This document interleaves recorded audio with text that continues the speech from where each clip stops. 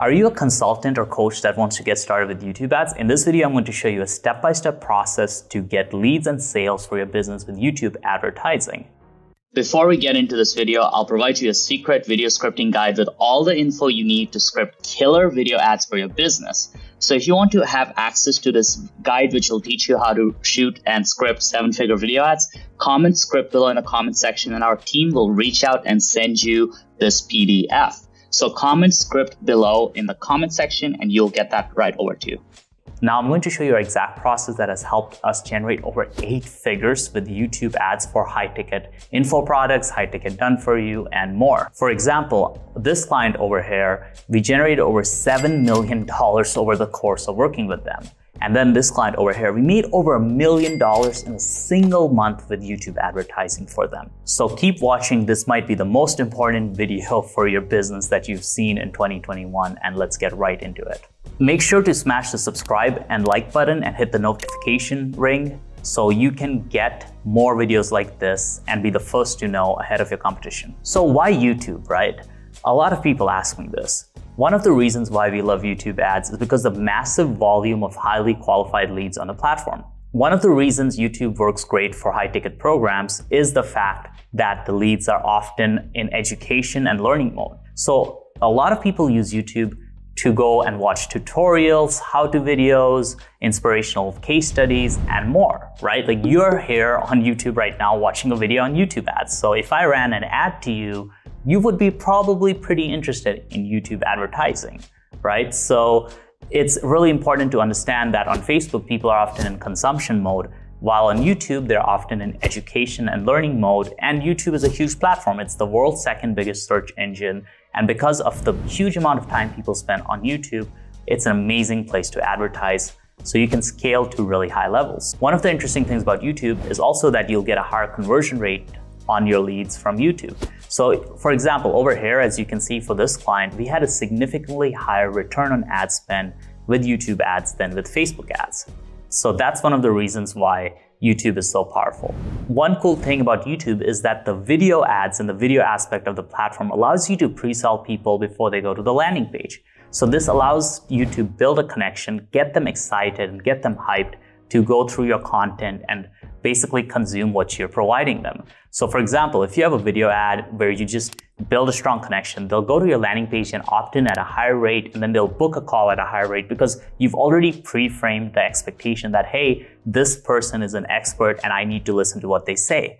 On the other hand, if you have a really boring ad, you could have an amazing VSL, but people are going to come into that with the expectation that, hey, the first impression wasn't that good, and at the first opportunity they have, they'll drop off. With YouTube video ads, you also have a higher chance of building a really strong long-term connection. So even if they don't convert now, they may convert 6 months, 8 months down the line. That means that there's often a higher chance of going viral with your YouTube ad. Like we went viral with one of our clients, Kino Body, where we were basically able to help him blow up with YouTube ads and also get into Vice magazine and grow his subscriber base. So YouTube can often help with becoming well-known and famous in your industry. Now let's talk about how you can script an YouTube ad. So this is really, really important because this is going to make a massive difference as to your results. The ad is one of the most important pieces of the YouTube advertising game. A really great ad will often do the heavy lifting in getting people to convert into your funnel and to actually even buy your product. So we like to follow a structure for our ads, right? The first piece of this puzzle is the hook. So what the hook is the first 5 to 10 seconds of your ad where you grab their attention. Now on YouTube, people can skip after 5 seconds. So you have 5 seconds to really make a strong impression. So you want to make sure that you really open strongly. So you can either do something like an action, right? So we have clients who've done things like opening the ad with, hey, stop, I want to show you something, right? Getting their attention right from the get-go. Then we have other clients who will tell them, hey, I want to show you something, and then show basically a screenshot or some sort of result and get their attention immediately. Or you could also say a controversial statement. For example, if I wanted to sell YouTube ads, a controversial statement would be, did you know that YouTube ads are most often way more profitable than Facebook ads, right? So that's a controversial statement because some people are gonna be disagreeing with that. They're going to see evidence for it. They're going to want to see proof for it. So they're going to be interested in watching more of the ad to really understand it. Now, the second piece is that you want to build some sort of credibility. So this often means telling them that, hey, I've helped over 1 million people achieve financial freedom, or hey, I've educated 10,000 students on this process, or I've been featured in Forbes magazine, or I'm a board certified doctor, etc. Right? So whatever credibility and authority you have, whether it be credentials, the number of people you've helped, you may want to just drop that in after the hook. So let's say you've gotten their attention, you tell them why should they trust you, and now they trust you and they're also interested. Now you get into the actual offer that you're making. So you describe the offer and the benefits. So for example, if I'm doing a free training for YouTube ads, what I'll do is I'll tell them, hey, I just made a free training on how to scale your YouTube ads. Click the link above or below to get the training where I teach you how to scale your ads, how to make your video creative, etc., etc. So I'm telling them this is the offer. So it's a free training, it's a PDF, it could be your product, whatever it is. You're basically telling them what it is and giving them the benefits. So not the features, but the benefits. So what they're going to learn that's going to help them. So it could be something like learn how to scale your ads 2x faster, or learn our secret process for scripting 7-figure video ads, right? So that is a lot more appealing than something that's much more vague when you tell people specifically what they're going to learn. Now you want to make sure there is a call to action very early on. So it could be perhaps right after you tell them what you're offering. It could even be while you're telling them what you're offering, but you want to tell them that, hey, click the link above or below to access this free training, to take the quiz, to do whatever you want them to do, right? Because each funnel is different, so you're going to have a different step after they click on your ad, but you want to tell them specifically what you want them to do after they click that ad. So once you get that first call to action and you want to give people more meat, so you will want to get deeper into detail into your training, right? So for example, if I'm doing a YouTube ads training, I might tell them a little bit more about our process, give them a little bit more meat and a little bit more juice so that they're interested in actually going through the full training. So this is the portion of the ad where you can go a little bit more in depth and go specifically into what you're going to teach them. And in this portion of the ad, you could also address common objections, right? So if people have objections like, hey, I don't know if this is going to work for me because I don't know how to write great video ads, you might say, and this will even work for you even if you've never written a video ad or shot an ad before. In fact, you don't even need to be in the ad. So you can basically address those objections in that portion of the ad as well. At a certain point, you'll want to add social proof in. So you'll want to add in client results or even testimonials. So for example, for testimonials, you could literally have them scroll down on half of your screen while you're talking in the other half part of the screen. Or you could splice in a little 10-second testimonial clip from one of your clients. So at a certain point in the video, it could be earlier on, it could be later on, you want to make sure you have social proof of actual students or clients that you worked with. And you'll want to make sure you have multiple call to actions. I typically recommend at least 2 call to actions. Sometimes you'll even have 3. So as I mentioned again, you tell them specifically what to do, where to click, and get them over to the next page. After that, you may want to add in a couple more, let's say, objections that you didn't have the chance to address. But realistically, at this point, you're pretty much done with the ad. You'll add a countdown timer at the end. So once you're done talking, have a timer, which is basically counting down. So it gives them a little bit extra time to click on the ad, because sometimes people want to see the whole ad and then they forget to click on it. And now they're like, oh, I missed the ad. So that's important to do. Just give them a countdown timer at the end so they basically have some time to click on it. So yeah, guys, that's how you script an ad. Let's now talk about how you shoot an ad. So one of the keys to shooting a great ad is tonality and being engaging. So what that means is you don't want to be monotone. You don't want to shoot an ad being like, hi, do you want to get my program? No, you want to be exciting. You want to be interesting. You want to be fun. And the thing is, for example, in this video right now, I'd say I have a 6.5 or 7 out of 10 energy level. For an ad, I would actually increase my energy level where I'd be a lot more animated, I'd be using a lot more hand signals, and I would speak faster. So essentially, you want to modulate your speaking and get it to be at a higher level for the ad. Obviously, this isn't easy if you've never done it. The way you do this is you literally have your ad script written down and just practice it 8 to 10 times. Maybe have the camera on your computer on, just so you can see what you're doing in terms of your facial expressions, in terms of the way you speak, etc. And the goal is to kind of basically improve on certain things. So you might, in the first 5 takes, focus on really speaking faster, because sometimes if you speak really slow, it can make it sound boring. And then in the next 5, you may want to modulate your tonality, right? So you may want to speak fast sometimes, and then at other times you may want to speak slower, and that creates emphasis. So ultimately, it's not too hard. If you spend an hour practicing the delivery of your ad will literally be 2 to 3x better. And that's not a lot to ask to be able to potentially make hundreds of thousands or millions of dollars with YouTube ads, right? It's not that much work. And it blows my mind because sometimes clients will be so lazy about it where they'll shoot an ad and it's just, you can tell that all they did was just turn on their camera and shoot an ad, right? You do need to spend some time practicing this. And if you don't feel confident about your advertising skills, spend an hour, maybe get a speaking coach and practice with them for a couple hours, and your ads will improve, right? Even with 2 or 3 hours, you can improve your delivery skills on your ads, make them way more engaging, and just be a much better speaker. And that's huge with YouTube ads. People are on YouTube to be entertained, to be engaged. They don't want to watch boring ads. And now in terms of the actual shooting, right? So if you're shooting an ad and you're a coach or consultant and basically you are the face of the business, in that case, it's pretty easy. You can do a couple things. Number 1, you can use your iPhone and do a selfie style ad. And number 2, you can hire a videographer, and basically like this, you can have a more professional ad.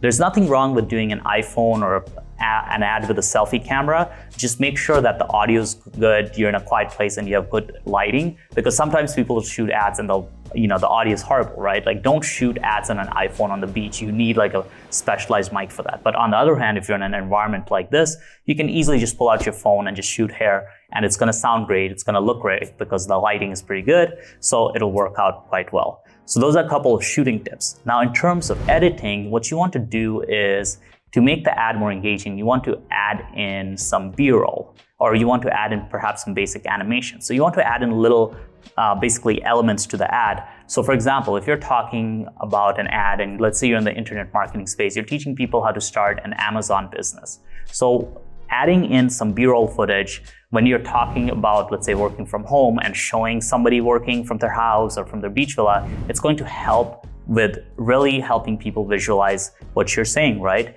Same thing with, if you're talking about a pain point, right? So if you're selling a Make Money Online course and you're talking about how much it sucks to have a 9-to-5, show somebody who's, at an office desk in a suit and who looks really stressed.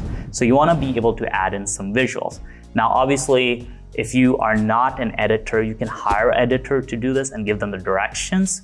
Or if you do know how to edit, obviously you can do it yourself. But those are really, really important in terms of helping you shoot more engaging and better quality ads. A really good rule of editing that I got from Parker Walbeck is the 10-second rule. And basically what this rule says is that at no point in the video should there be 10 seconds without some sort of action happening on the screen, right? There needs to be either movement or some sort of edit or maybe a little animation, maybe some text on the screen, but you can't have 10 seconds without some sort of action going on. So that's a really good rule to keep in mind when shooting these ads. Okay guys, now let's quickly talk about tracking. I'm not going to bore you guys with super technical tracking details, but I'm just going to give you the basics that you need to be able to really get the tracking down. So the tools we're going to use here, number 1 is the Google Ads conversion tracking. And this is the basic conversion tracking that Google provides. Now you can use more advanced solutions. For example, I have a video on how to use Hyros. So if you look up Shash Singh Hyros, I talk about kind of the pros and cons of using Hyros, which is a tracking tool. Now, basically with the tracking, what you essentially can do is you can set up conversions with Google Ads conversions. So you go to this tools and settings, you click on conversions, and then you will click the plus button, and usually it's going to be a website conversion, right? So let's say you can either do leads, or you can, for example, if somebody is opted in, you can put them as a contact, right? And if somebody purchased, you can put them as a purchase. So for example, let's say they're a lead. So we'll call this lead opted in, right?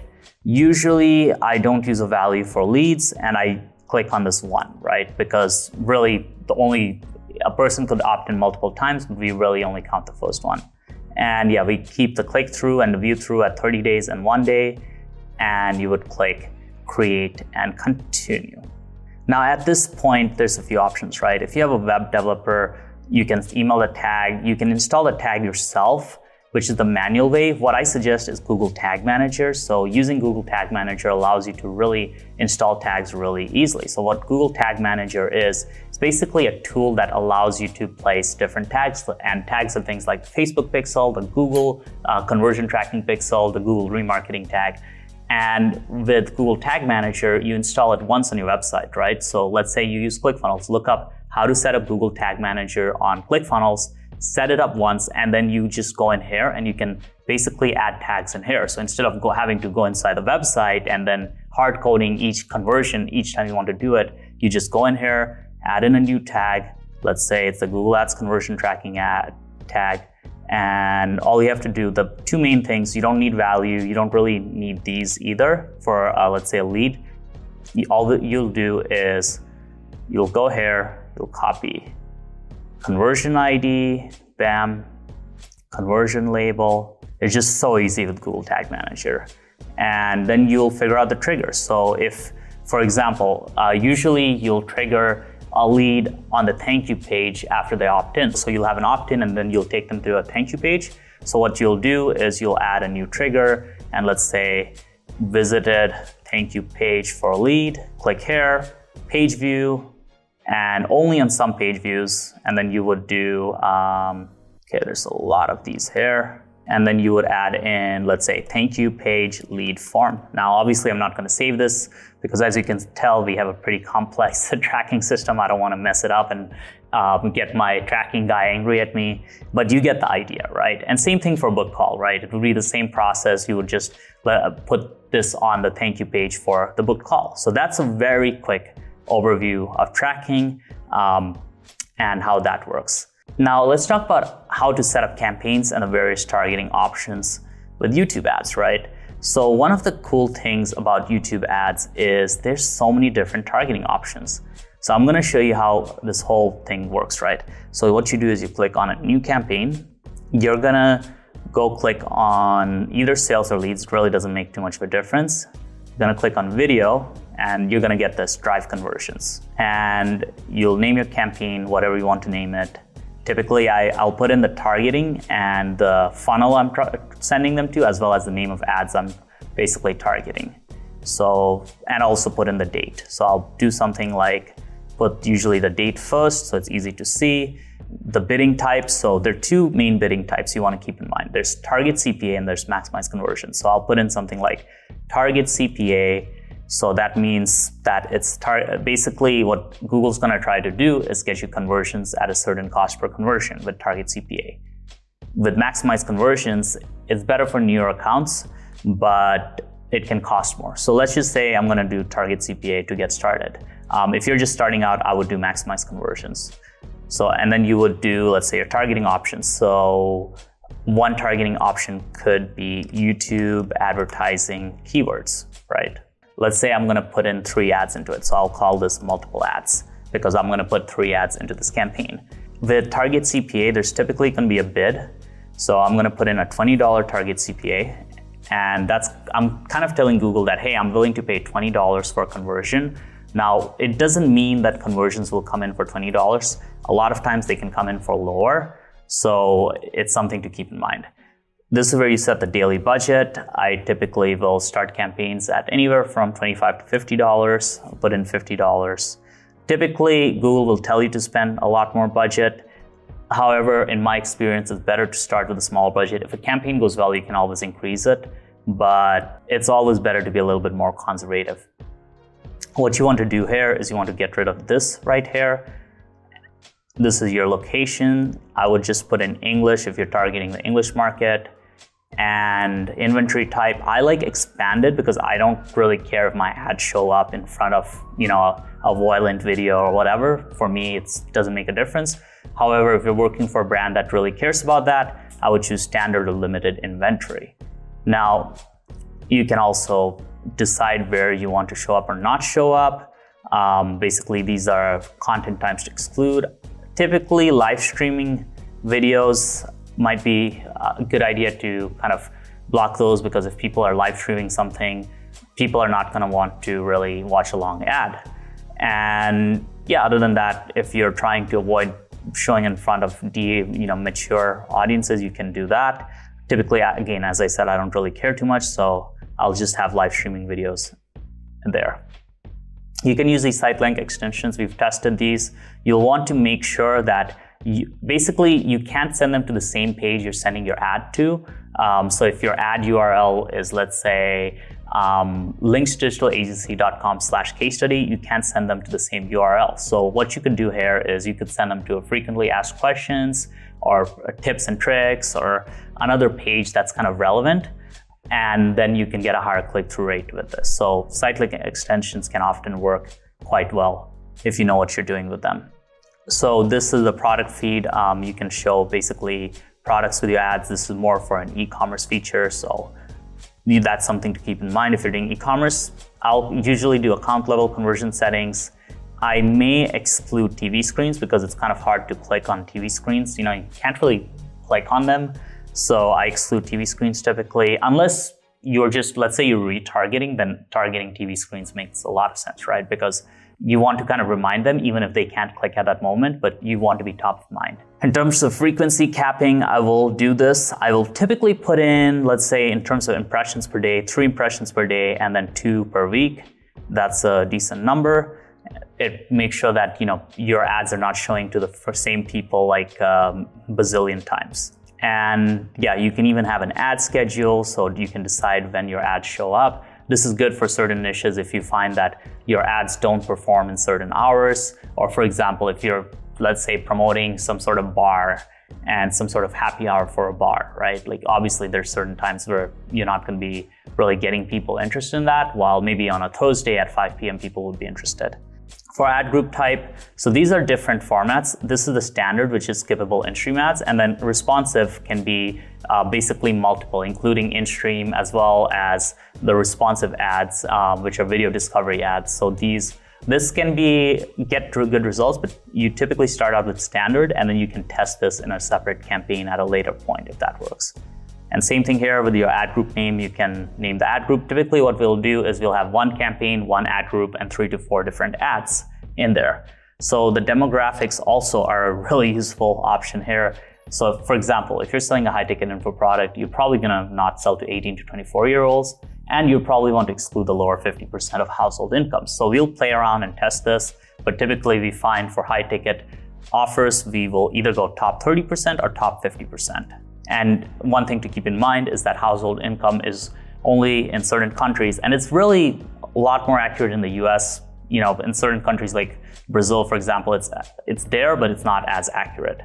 Now with YouTube, there are a bunch of different targeting options, right? So you have a lot of these audiences. So with audiences, you have multiple types, right? So there is remarketing and similar audiences. So this is basically YouTube's version of remarketing and lookalikes. So remarketing is basically, let's say, people who've already interacted with your YouTube channel or your website or your email list, right? People you've uploaded.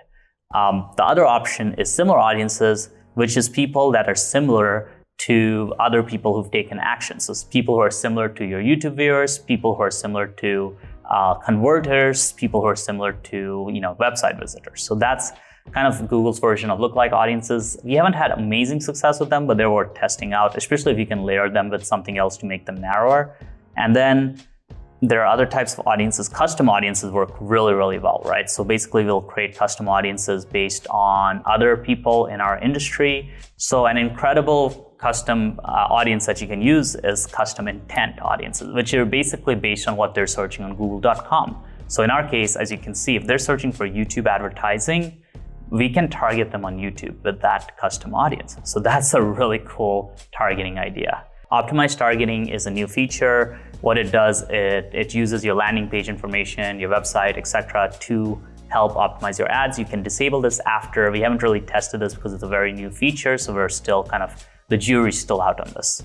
Now, there are more targeting options, right? There's actually, even in audiences, there's a lot more audiences in here, right? So on top of these custom audiences, there's in-market and life events. So in-market is when they're searching for something. So for example, they could be looking for certain business services. So if you're, let's say, an staffing and recruitment company, there is an audience for people who are looking for staffing and recruitment services. So again, this is a really useful targeting option.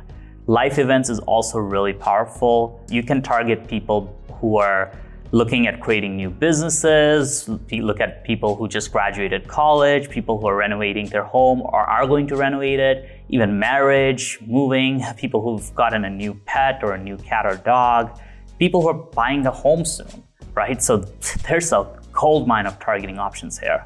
And then you also have other options like keywords, where basically you target YouTube videos based on their metadata. So if a YouTube video has a certain title and you, let's say, put in, let's say, e-commerce advertising, right? So YouTube will go out and find videos related to e-commerce advertising and show your ad in front of those videos. So that's one option. So topics are basically videos about certain subjects. So then YouTube will show your videos in front of certain topics. So as you can see, if I wanted to, I could click business and industrial, and then I can go down here and go into advertising and marketing, and then I can basically target people who are watching videos about email marketing or direct mail marketing.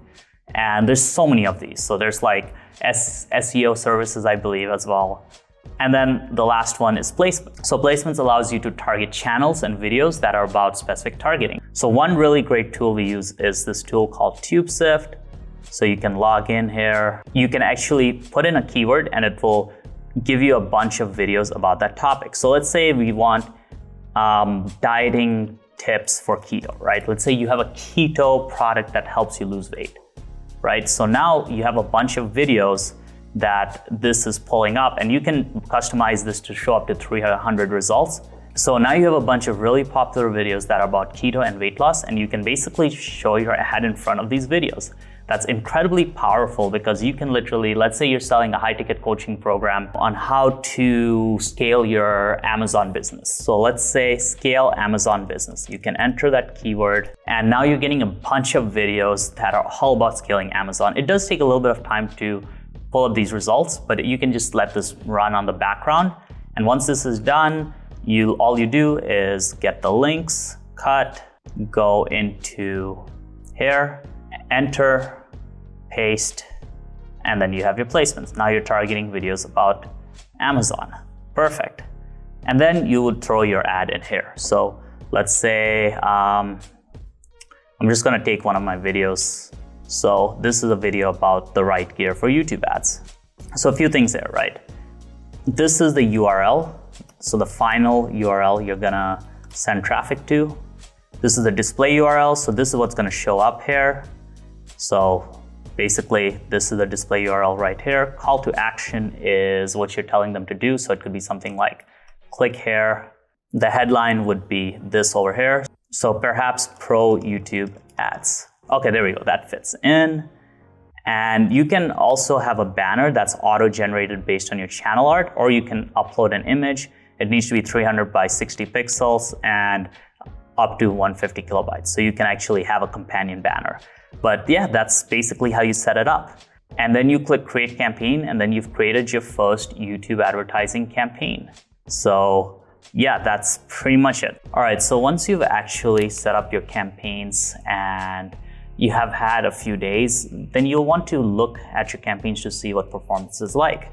So I'm looking at one of my campaigns, and one of the things you want to look at is, let's say, your cost per lead. If you're running a VSL funnel where you're sending traffic to VSL, you want to understand your cost per lead, and you want to really aim for under, $15 if you can. $20 okay, $15 is great. $10 and lower for high-ticket coaching is awesome. Now, if you're in a niche like health and fitness, you'll probably want to be aiming for $3 to $5, or if you're in a niche like music coaching, etc., right? So depending on your niche, your cost per lead could be anywhere from $3 to like $25, right? Ultimately, what matters is how much revenue you make from that lead, and that's why some niches are more expensive than others. Now, a few things you want to take a look at is I've also have a custom conversion set up for book calls, and the book calls cost per acquisition. So we're getting $173 per book call, which is I'm pretty happy with. And then a few other metrics you want to look at is if you click on this columns, you want to have a click-through rate, you want to have cost per click and average cost per view. So those are also important to take a look at. The reason I like looking at click-through rate is it tells me how well the ad is doing. So we're getting a 2.96% click-through rate, which tells me the ad is hitting with the audience and people like this video ad. Our cost per click is pretty high because this is a competitive niche. Average cost per view is also quite high because, once again, this is a competitive niche, right? But yeah, overall, I'm decently happy with the performance of this campaign. So that gives you an idea of how to optimize your campaigns. Now from here, what you can do is you can go into the ad level. In this case, we only have one ad, but if you have multiple ads, you can take a look at the performance of each ad and how they're doing. So in this case, for example, if you had 3 ads in here, you could pause 1 or 2 of them, the ones that are getting the higher cost per lead. So yeah, that's pretty much how to analyze your campaigns.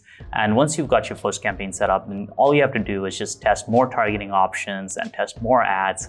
And then you're off to the races with YouTube ads. And yeah, you could make it work quite well for you.